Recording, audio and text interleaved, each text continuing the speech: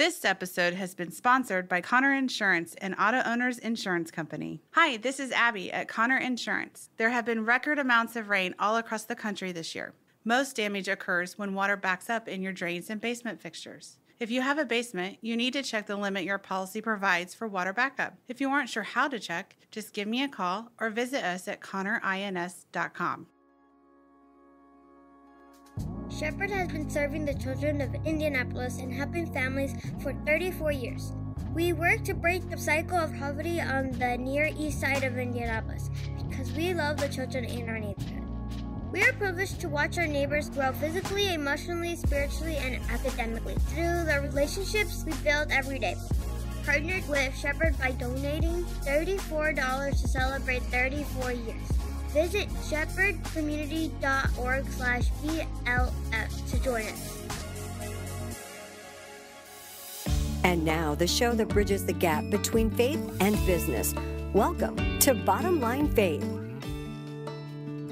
Hello, everyone. This is Ray Hilbert. I am your host here at Bottom Line Faith, and this is the program where we get the amazing opportunity to go around the country, sometimes physically traveling around the country, other times on the phone, online, and so forth. And today I'm conducting an interview from our headquarters in Indianapolis, Indiana, the Truth at Work World Headquarters. It's massive. You ought to stop by sometime. That's a joke, folks.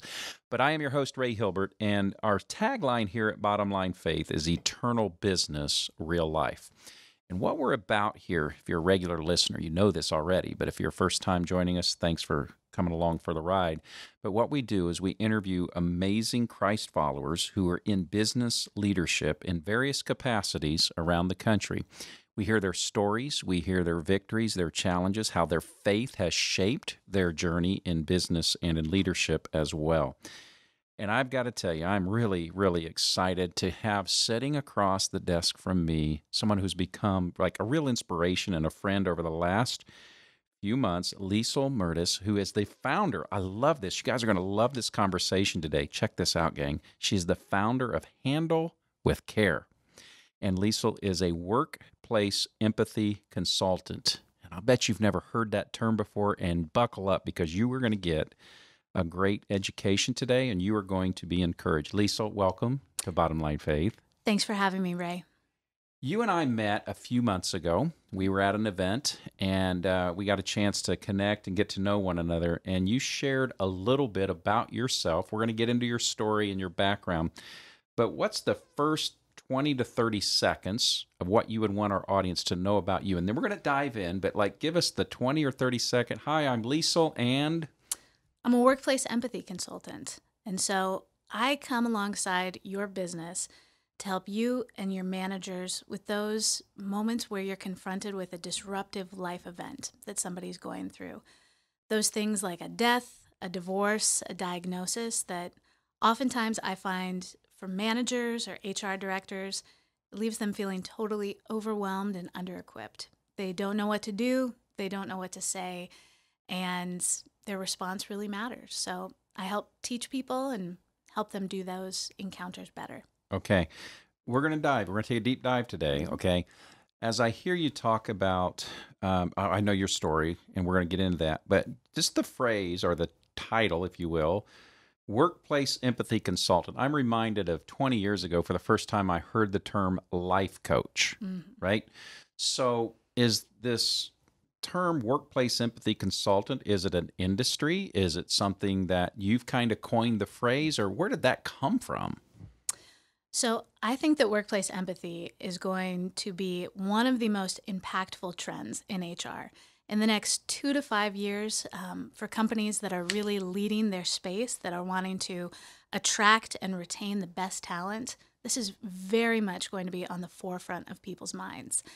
I somewhat coined the phrase, but you can see the percolating within the market, whether that's the ascendancy of Brené Brown and her focus on being brave and courageous leadership, or just the awareness of a younger generation that is so much more cognizant of bringing their whole self to the office, that these old divides that we had of this is your personal life and this is your work life, and you just need to keep your personal life over there, are really becoming a lot fuzzier. And especially people are starting to put data points around this.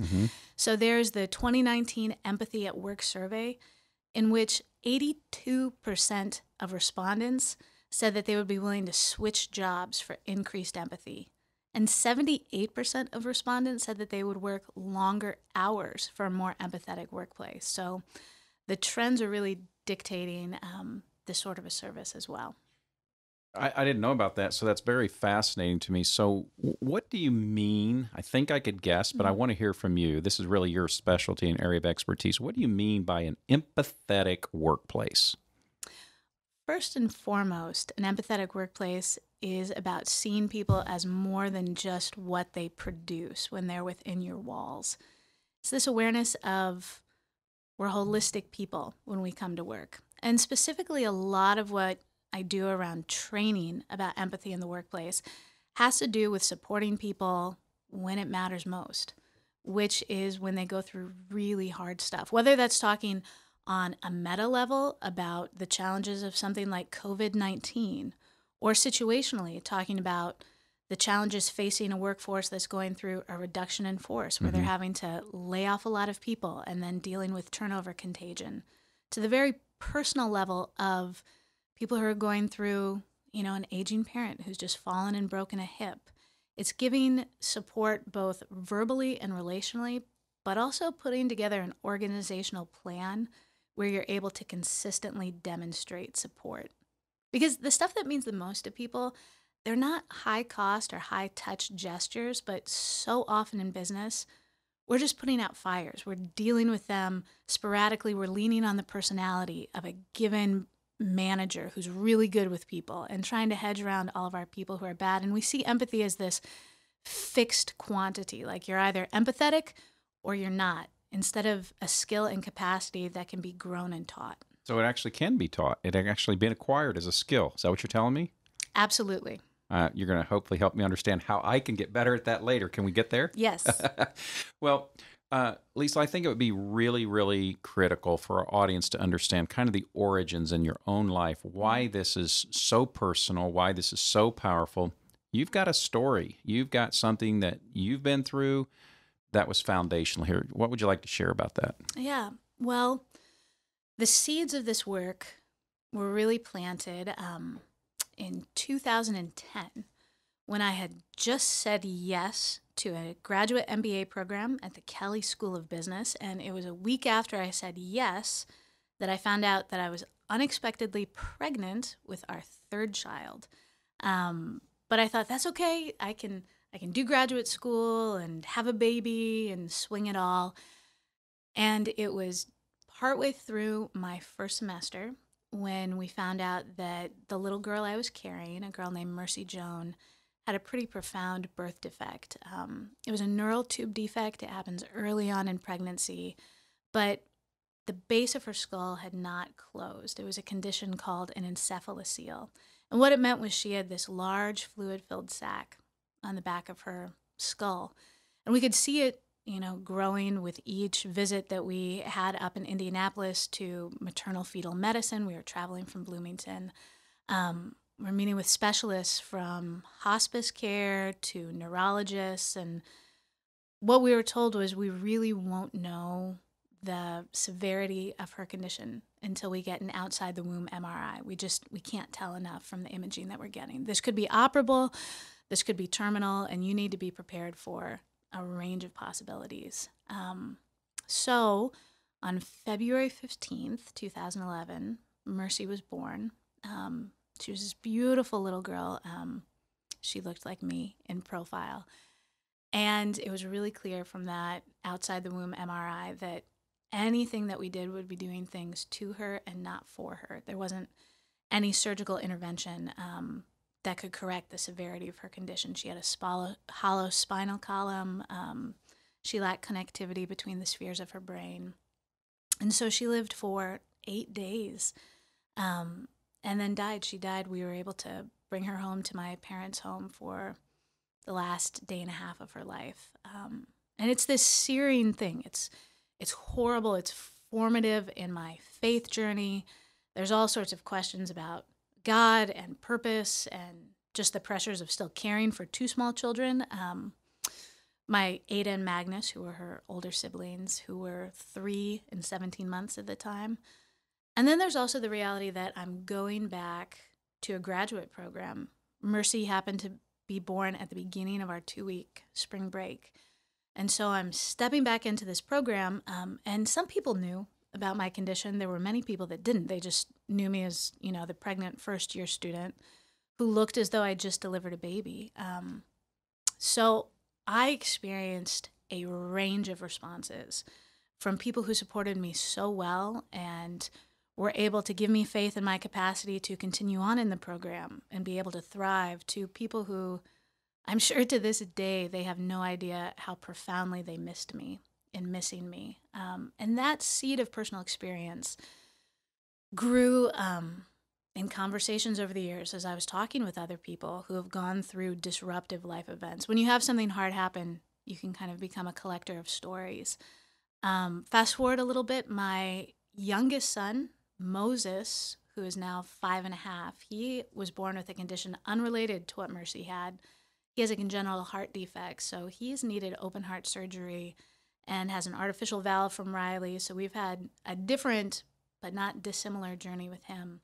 And that was, again, stepping into the world of how much support I needed, people who did it well, people who did it poorly. And about 2 years ago, I started really more purposefully talking with managers and HR leaders, because dwelling in the reality of the fact that we spend more waking hours at work that's right, than we do at home, and thinking, wow, support from a workplace or lack of support actually makes a really profound difference in how people go through these things, which has only been reinforced also in my work as a podcast host, where I talk with people who have gone through disruptive life events and they share their stories and how they were met and how they were missed. And so that is some of the inspiring context.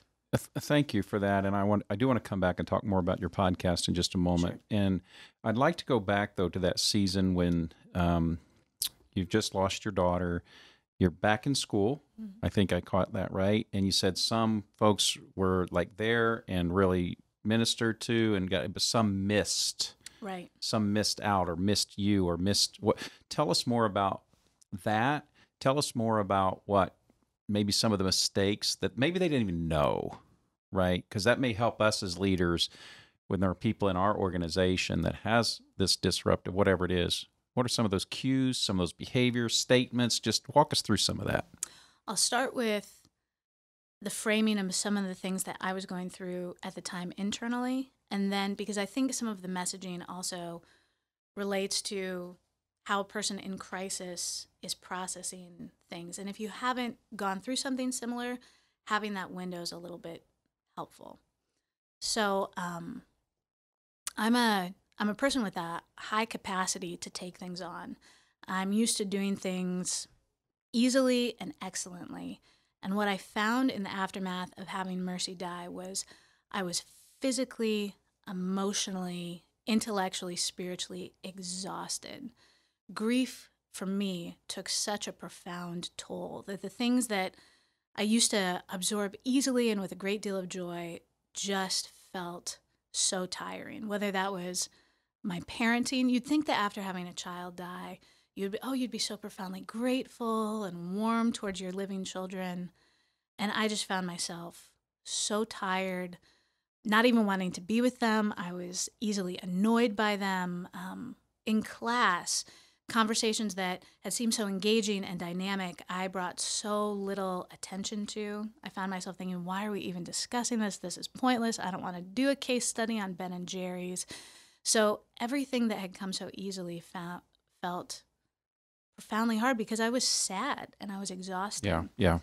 So things that mattered to support me in that were some faculty members that were able to come alongside and say, I know that this is a really hard season for you, but we want to let you know that we're here for you and we're going to help you in any way we can. Do you need extensions on your papers? Or just that sense of there was space to not be performing excellently. I can also remember how meaningful it felt when I was doing things well, when I was contributing well to a conversation, or when I was selected to present our case during a case competition, how much that meant to me, that although people knew I was compromised, they still saw that I could perform well, and they showed that faith in my capacity. That's something that Sheryl Sandberg talks about in her book, Option B. She talks about, she's the COO of Facebook. She talked about how after her husband dropped dead unexpectedly on a treadmill, she was questioning her own capacity and her ability to engage. And the coworkers that came alongside and said, you know, Sheryl, we still think that you're really good at your work, gave her a belief in her own capacity. There were also just the physical manifestations. A number of my classmates from my cohort showed up at Mercy's funeral. This was during their spring break. Wow. I don't even know how those details were made known to them. They came and showed up. And I'll never forget Gail, who, she was head of student services at IU, and she came up to Indianapolis to the NICU to see me. She brought with her a handwritten note from the dean of the school and a gift.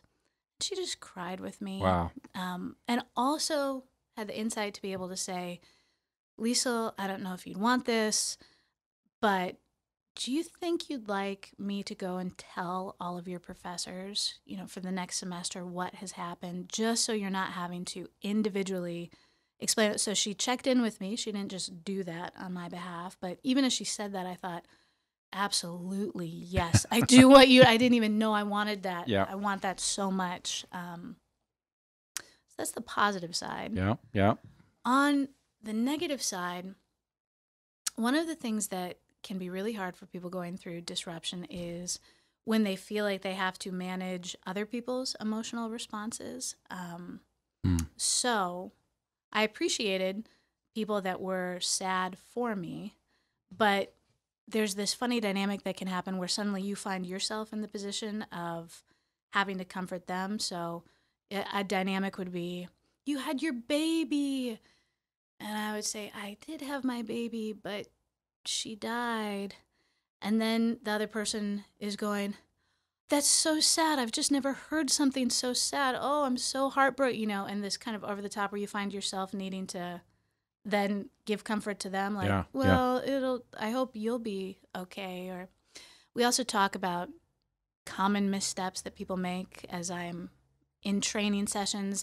Any statement that begins with things like, at least she's in a better place, or at least you can have other children. Yeah. And as a final note, I think that there is a particular pitfall that people of faith need to be aware of, in that absolutely God with me as a comforting Holy Spirit and his care for me as a father was foundationally grounding to me. And it was deeply important, scripture and being in the Word. But there's a way that we can talk about God's presence in the midst of hard times that makes it just kind of seem like a foregone conclusion. Like, well, she's in a better place, and God is good all the time, and all the time God is good. And those things are true. But when they're delivered in kind of an offhand, non-contextualized manner, they just feel so discordant to the lived experience. So. And shallow and all that, right? So thank you for giving us the story, the backdrop, and the context. So just for a moment, let's say somebody's listening to the program right now, and I want to address this question from two angles. And they've just gone through, or they are going through, a disruptive event, you know, a death, a divorce, a financial crisis, whatever the case may be, cancer, whatever, health issue. What advice would you have for them in helping them communicate appropriately with their coworkers, with their supervisor? How can they properly set the tone and the context for the workplace environment if they're going through the disruptive event? First off, for those listeners, I'm sorry that you're having to go through something hard. It's difficult. My advice is not going to be a one-size-fits-all, because there's a difference in experiencing a disruptive life event in a company that is proactively thinking about employee wellness and care and actualizing their values versus a place where they really are just wanting you to clock in and clock out. And so some of the strategies that would be employed would be different. And with the context that it's always hard when it's the affected person who's having to communicate their experience. It's a little bit like a person in a minority culture who are saying, well, like, can't you just instruct us as the majority powerful people in all the ways that we can be better? I mean, it puts an added challenge on a person who's already experiencing something hard. So I think one of the most important ways of addressing care in the workplace is talking about the employer and the manager side and how they can proactively do things because they're the person who's not in the thick of feeling like their world is falling apart. But for the person who is in the midst of it, one, if you are a part of a toxic culture where you know that, man, all my manager or all my CEO cares about is me putting in time and checking the clock. If you have the opportunity to reconsider things and leave, maybe this is a moment to do that. I say that with a man in mind who's an old friend of mine, and he was part of one of these cultures. He, 30 years ago, was doing pharmaceutical sales, and his son had the same heart condition that Moses had, but it was 30 years ago, so it was way more precarious. He's having to come down from Wisconsin to Indianapolis all the time, and he knew that his workplace culture, he said, I knew if I said anything, it would only be held against me. It would be the reason why I didn't get a raise. Everything would run through that. And he said, so I knew I just had to keep it quiet. I couldn't tell anybody. And he did. He didn't let his supervisors know. He didn't let them know the tremendous stress of travel and logistics. And, you know, he kept his numbers up, but he torched his marriage and, you know, really damaged his health, and still a number of years later remembers that sort of a culture. So you might feel a little bit without options, and you might not be wrong. If you are in a culture that's in the middle, or it's a place where really the values on your wall are things like, we're a family and we want to promote your thriving and we care about wellness, then I would suggest going first to your manager if you have a relationship of open communication, or to your HR representative, and being able to say, this is what I'm going through, and being pointed towards accommodations within your company policies, whether that is bereavement leave or EAPs. But if you're in a space where you feel like you can give voice to what you're going through, to be able to do that. And yeah, if you're a manager or an employer listening to this, there are all kinds of things that I would suggest to you, because you actually do want to be able to be that space where employees feel like they can come and bring those things forward. Having a culture of hiding or just persevering through it might pay off in short-term gains, but it's not going to be good for your culture overall. Okay, that's very helpful. And in a moment, I want to get into maybe some practical ways that you come in and help companies and managers and leaders work together. But could you? I was told years ago, and I've tried to keep this in mind. Some days I'm forgetful, that every person on the planet, throughout every aspect of their life, is going through some sort of crisis: financial, relational, health, something. Right? So, talk to us a little bit about the difference between a true, and I know this is a gray area I'm going to do, a truly disruptive situation versus just life, because we all have stuff, right? I mean, the kids get sick, and the furnace breaks at home. So help us understand the real difference, the traits, the characteristics, the signs. What are we looking for between a really, as you've described, disruptive event versus just life's just kind of happening? You understand what I'm asking? Let me clarify the question. Yeah. Would that be an important question as you're an employer trying to gauge whether an individual really needs that kind of care, or if you're an individual trying to know whether you're in the midst of it? What sort of a perspective are you coming at it from? Would you be open to answering both of those? Sure. Which one would you like me to start with? Who's interviewing you here? Well, because I think it's the nuanced answer Yeah, is a it's little good. one question comes from a position of Yeah. if I open the door to this, am I setting myself up to be taken advantage of? Yes. Okay. And what is my line of differentiation? The other perspective has to do with some soul searching and how and why you ask for help. Okay. And I feel like that Fair is enough. a little bit different. So then let's start from I'm the individual and stuff is happening. Help me to discern what you would describe as a truly disruptive event versus inconvenience versus just difficulty, I guess. Start with me as the individual first. There's some personality differences that nuance that conversation because whether you use the language of Enneagram or DISC assessment or really just your sense of yourself, there are some individuals that are hardwired to push through difficult things. They get a tremendous sense of self out of that. They have gotten a lot of external accolades. I would be one of those people. I can remember even when pregnant with Mercy, I'm in the midst of this incredibly intense first semester where they just pound you in an MBA program. I've got this complicated, I'm under a ton of stress. And what I found myself doing after I'd gotten to the end of a finals week, and I'm like 7 months pregnant at this point, and I've barely slept during finals week because I've been cramming for finance exams. What felt incredibly important to me was to go run 5.5 miles on a treadmill as soon as I finished my last final.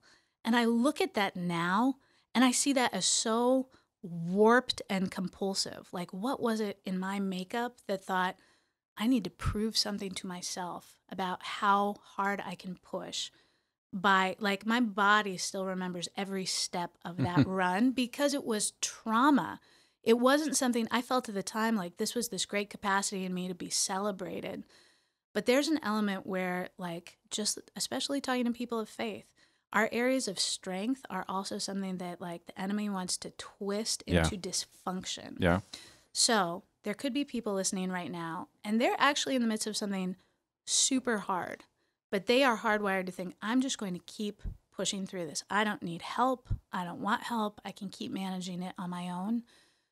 To those people, I would say take stock of that tendency in yourself. Like, ask yourself if that's true about you. If you don't know, ask people who know and love you what they would say about that. There's also this beautiful thing about how God made us as embodied holistic people, that your body will keep the score of your stress. And even if you think I'm doing fine, this is no big deal, this is not a disruptive life event, one of the biggest truth tellers is your body. How are you sleeping? What is your energy level like? Do you find yourself in compulsive behaviors, eating patterns, exercise patterns? Those will cue you in to knowing if you're in the midst of disruption where you need some rest and some particular attunement. You need to be thinking about asking for help. So for that type of personality, I do a check there. Now, there are other personality types that they are naturally not as hard driving, and they are more receptive and empathetic. And the thing that hard driving personality type is going to just push through really will lay this more responsive person low. And I think for those people, there's also a check of maybe you've been labeled. I can think of a client who her whole life she's been labeled, oh, you're so sensitive. You're just so sensitive. Mm-hmm. That can be its own way of steering you away from getting help, because you can think, oh man, people already think that I just get bowled over so easily and I'm so sensitive and I just need to pull myself up by my bootstraps. I would say you also need to respect that tendency in yourself. There are things that guaranteed you have a child die, that's going to be hard regardless of personality type. Yeah. Your spouse or partner gets a cancer diagnosis, that's going to be hard. And the whole range of personality types actually does need community and care. Yeah. But people will wear it differently. Even what they might want is different. They might want to not talk about it. They might want a note or a call. And we go through decision trees and being able to be attuned to people. Even the person who's incredibly extroverted in the midst of disruption, they might become very introverted. There's not a predictive algorithm that says exactly how someone should respond. Okay. So is kind of an observation now on the employer side, right? To really help discern, is this person going through, and maybe they haven't come to me yet. Right. Maybe they haven't talked about it with anybody yet. What are some of those observable signs or tendencies or traits that might give us a clue that they're going through a life disruptive event, as opposed to, just the inconveniences of life? Right. That's a good question. And first off, I would say what you want to be thinking about is creating a culture where people actually believe that you can offer support that matters, so they want to come forward with their disruptive life events, where it's not a culture where they think they'll be shamed, where even you as a member of the leadership team have said, I've gone through disruption in my life and I needed help and support, and you've created that sort of safe space.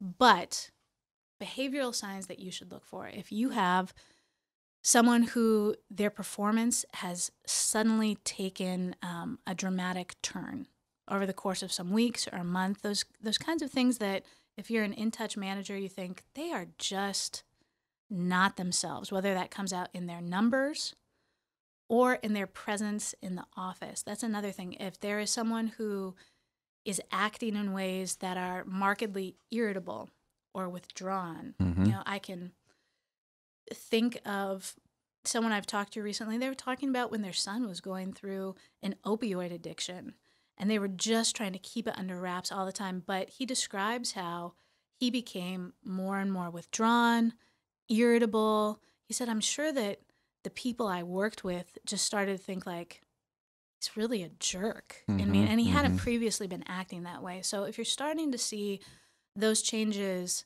and you don't really have a context to put them in, someone who's normally very prompt in their responses, they're suddenly not responding to emails or texts in a timely fashion. Those are all things that a wise manager and a responsive organization don't just chalk up to, man, they were a really great employee and now they're not. It's almost like a detective saying, these are clues that need to lead me to ask some deeper questions. Okay, that's helpful. So is there a difference between a disruptive life event and a crisis? Or could we use those terms interchangeably, or what would you say about that? Possibly you could. Okay. I don't know if semantics are the most important things. Crisis is usually, sometimes crises are things to be fixed or an action plan to be put into place. Disruption is something that happens to be helped. So I don't know. Does the distinction feel important to you one way or another? I don't know. I've never actually thought about it till having this conversation with you. Like we've got you could talk about the corona crisis. Yeah. You also could talk about the disruption that COVID-19 is causing in people's individual lives, as Avon school systems here in Indianapolis have just closed for weeks at a time. Like, that's a substantial disruption in the life of an employee and therefore in the life of your organization. Probably not an applicable example, but years ago I heard the difference between a depression and a recession. Recession is when your neighbor loses their job. A depression is when you lose yours. Exactly. So maybe there's something there. So an interesting thing that I was thinking, you bring up the term crisis. Perhaps you've heard this. So in Chinese, the character that actually denotes crisis is made up of two letters. And one letter signifies danger and the other signifies opportunity. And so when I do consulting around terms like crisis, and even I think it applies to disruptive life events, there is an element of danger that companies feel like, oh my gosh, this thing has happened to my top salesperson. How is this going to affect my numbers?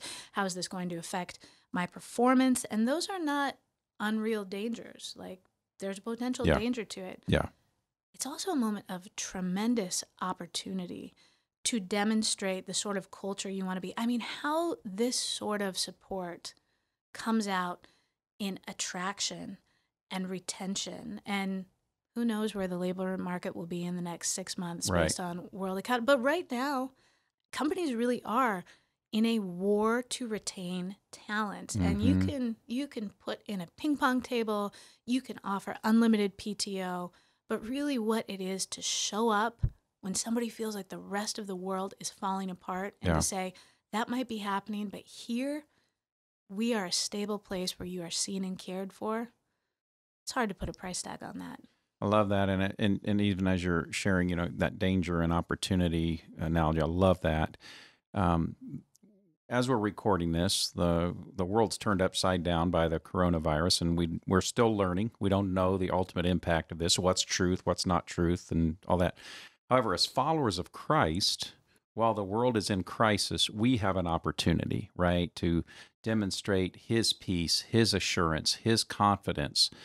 Is that kind of what you're trying to help companies understand, is that while there's this danger, there is this kind of opportunity? I'm putting that in spiritual terms, but you're doing it with employers. Yeah. Well, let me take an example from past Christians in time of plague and crisis, and then extrapolate to what I'm saying to employers. Okay. So even as you talk about the church's response and who we as people of faith are, if you think back historically to times like the Black Plague, I mean, these were times where actually everybody fled those cities. And absolutely, did they have a reason to? I mean, it was like 1 in every 3 people died. This was tremendous. It was terrifying. And the inspirational stories that we have in history of the people who stayed, and they were the nuns. They were these people of faith who said, the imperative here is to love people because this is where Jesus would have been. It's so beautiful. And I hope coronavirus doesn't even fractionally compare to that. But whether it's talking in the reality of an actual event of contagion or into these difficult places where in some ways it makes, they're messy potentially, and they take up your bandwidth, and it can be a little bit complicated.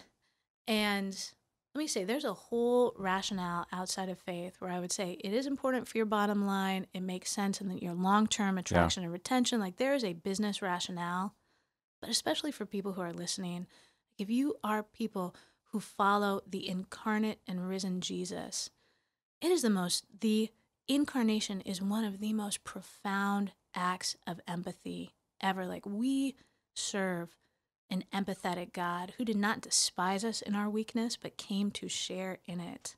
And that's profound. And it loves us through it. It should impact it, and Right. loves us through it. Yeah. Yeah. So I'd like to, in the remaining moments, two things. I want to learn more quickly about the range of services that you offer through your firm, Handle with Care. And then I've got a couple of questions I want to ask you to give me some advice and our listeners some advice. So walk us through, when a company learns about you or you get a chance to go out and share, what types of services, what does that look like? Is it one-on-one? Is it group coaching? Is it workshops, books? What's this look like, and how you're helping firms create this kind of environment? It's a great question. So a good place to start is I have an introductory keynote, which helps people who say, this is really evocative. We want to get some basic actionable skills. We want to know how this is affecting our bottom line. I introduce some common organizational and personal roadblocks to empathy. And then we end with some really actionable tips that you can put into place to help transform your workplace, even right after you come out of the doors of the workshop. So that is a great place to start. I offer further manager and HR-specific equipping sessions around these 4 main categories of disruptive life events. So that would be, the first category is a death. The second is a disruptive diagnosis.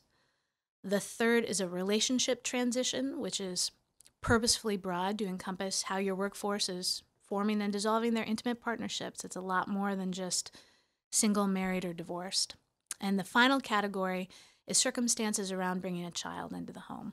So that is returning to work postpartum for men and women, adoption, IVF, and miscarriage. And those are great times to have knowledge sharing among the managers. Oftentimes these are things people are just doing within their given department. So it allows for best practices to be shared. We also, at that point in time, look at your policies and come up with an organizational roadmap and how to all be on the same page moving forward. I take some of those trainings. I'm offering in May and October of this year a 1-day SHRM certified workplace empathy certification conference. We're doing those in Indianapolis, hopefully also in Chicago this fall. And so that's a great place just for HR practitioners to come together from different companies. I also do communication coaching around downsizing. I hope that that is a reality facing none of you as listeners, but if it is, the importance of clearly and cohesively communicating across your executive team is super important. It is amazing how many times in those coaching sessions everyone thinks they're on the same page and they are not. So I help coach people in preparation. I also help coach to prevent turnover contagion, because after you've laid people off, you really want the people who are remaining to remain, but they've just gone through a workplace trauma. They're facing more work, same pay, and maybe they've lost their best friend. And how do you help retain those people? The final thing I've been doing recently is communication and leadership coaching for the coronavirus. The best time to have a plan was yesterday. The second best time is today. And I'm working with companies to make sure that their communication and their planning is fast, it's flexible, it's factual, and to help get on the same page with their response team. Extraordinary, a very good depth and breadth of services. So one of the questions I asked earlier was like, the term workplace empathy consultant, and you're creating some space here. Is this a growing industry, or are you kind of like an anomaly? Are you kind of like this lone wolf out there creating this, or is this something that we're seeing across the country? This is a leading edge offering. Yeah. You are seeing books being written. You're seeing people beginning to speak around it, but we are in an exciting time of being in the midst of category creation. Yeah. Nobody really has a line item for this yet. For those that are listening, I oftentimes fit under a leadership development section of training. I just help make your managers better. Workplace empathy can fit under wellness. This is about holistic care for your people. It can also fit under diversity and inclusion right now. I'm speaking at some conferences this year because when people go through something hard, it makes them feel profoundly isolated. And, but yes, talk to me in a couple of years, and the companies who are trendsetters and pace setters will know workplace empathy as a category, I'm sure. I love that. And Liesel, I've somewhat lived through this in my own career, because 22 years ago when we started Truth at Work, there were no conferences. There were hardly any books, any resources. There was this phrase out here, business's mission we heard workplace ministry, but there really was not much available. And now it's kind of a mainstream thing. And so that's what I foresee here, that you're on the front end, Blue Ocean Strategy, right? That's all out in front of you, and you're a leading edge provider there. That's incredible. So how would our listeners connect with you, learn more, get involved, maybe bring you in? What's that look like? Thanks for asking. My podcast can be found, it's the Handle with Care Empathy at Work podcast. That can be found on Apple Podcast, Google Play, Spotify.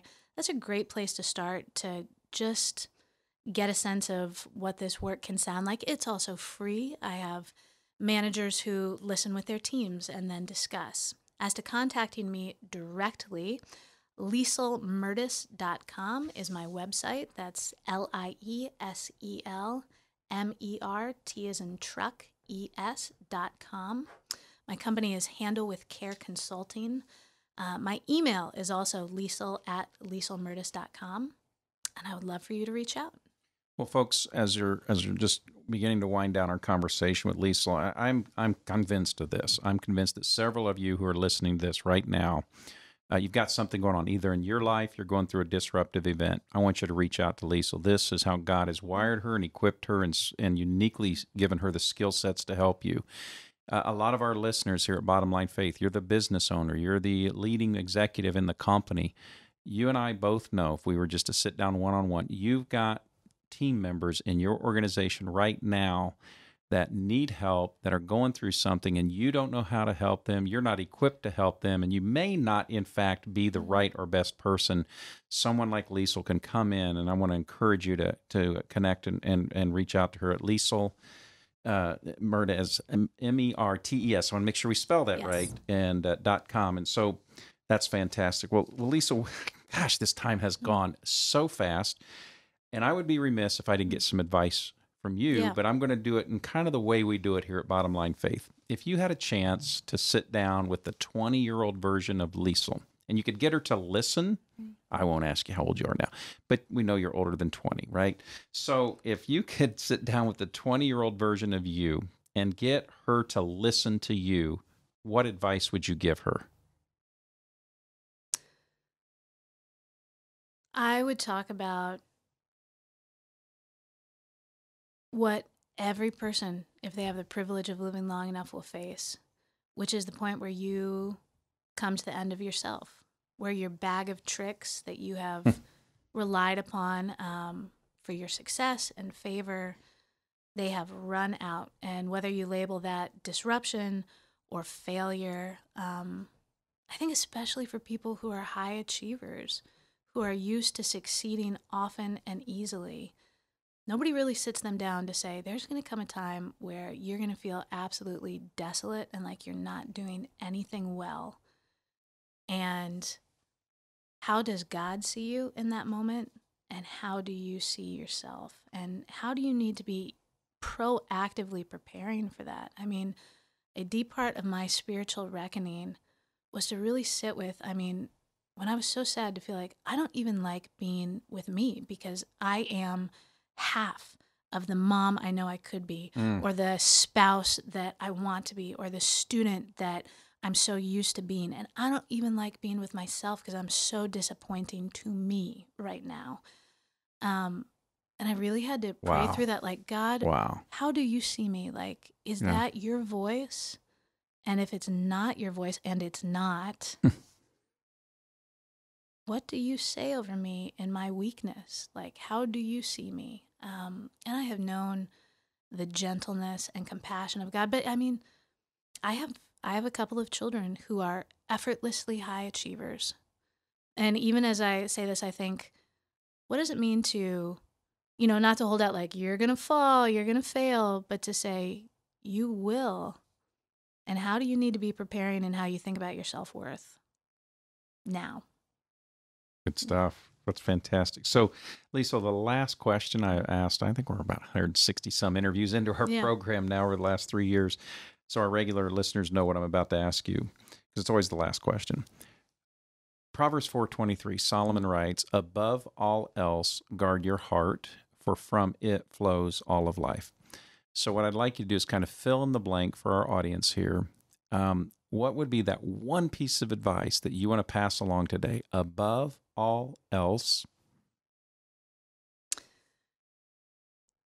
know that you are the beloved of God, and that what he speaks over his son, Jesus, he speaks over you, which is his great and abiding delight.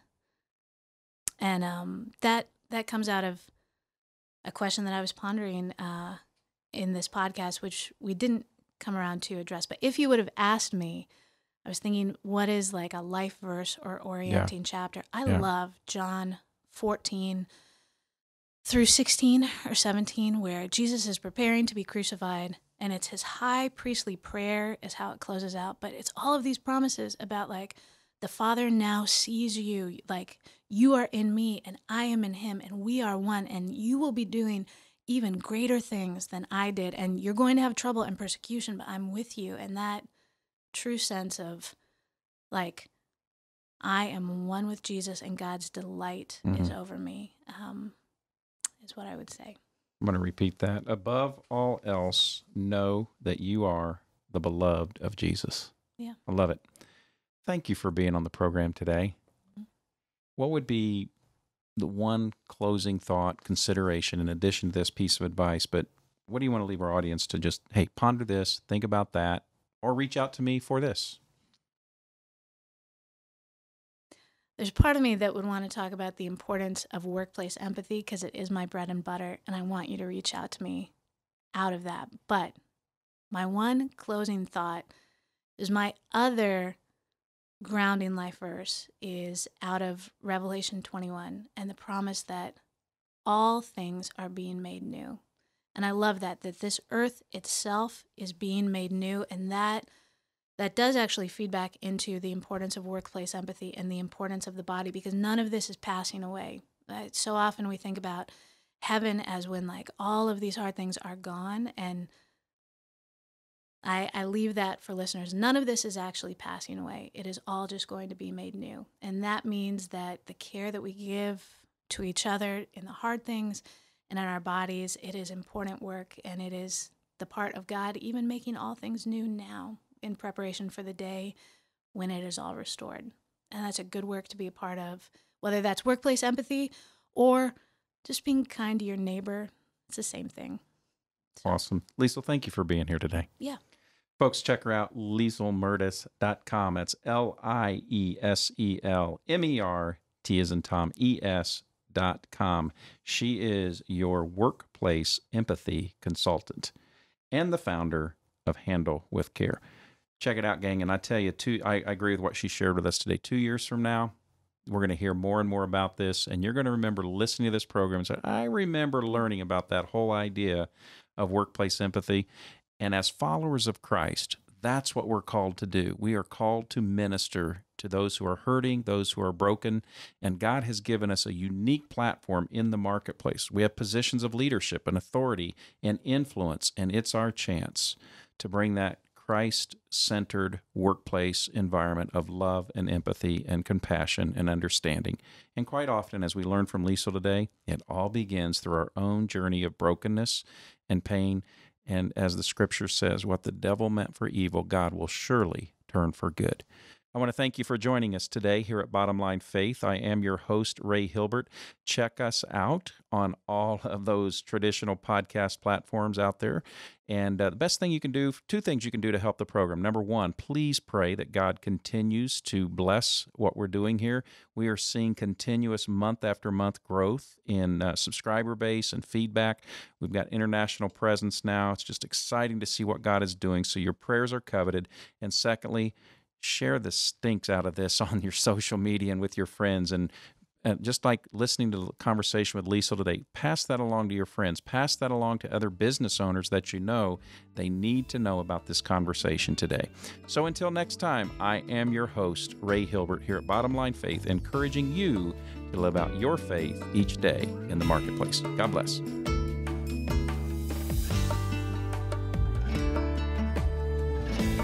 Bottom Line Faith is brought to you by Truth at Work. If you'd like to hear about new episodes or listen to past episodes, visit us online at bottomlinefaith.org. You can also subscribe to the show through Google Play and iTunes.